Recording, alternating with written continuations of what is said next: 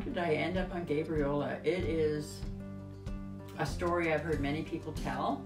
I was living in Vancouver with my partner at the time, and we realized that we needed to get out of Vancouver, and whenever we went for a walk in the endowment lands at UBC, we felt really good afterwards, and we thought, and we love to go camping, you know, where you have to go and drag everything out and sleep in a plastic bag on a patch of grass. So we thought, oh, maybe that means we like the country. So we came to Nanaimo because we had a friend there, and she said, have you ever been over to Gabriola? And you know, I've lived in Vancouver since 1975, and I had never taken that little ferry ride over here. So we did, and we got out of the car at Drumbag Park at the end of the island there, and we just fell in love.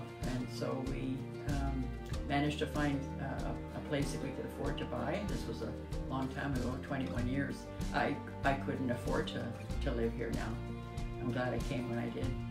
What inspires me is, I think, people, in particular women, who keep going against all odds, who find a way to stay true to themselves, to their voice.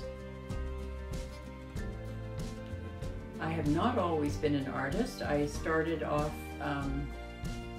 in the banking world as a 21-year-old.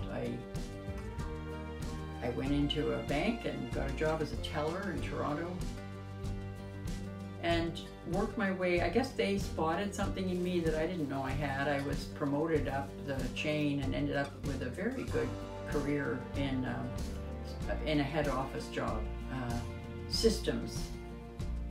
I was a systems officer, and then I wrote manuals for financial institutions. And that's what I was doing when I was in my early 30s, and became very, very sick and hospitalized and had to stop work, and had one of those crises that they describe as a healing crisis.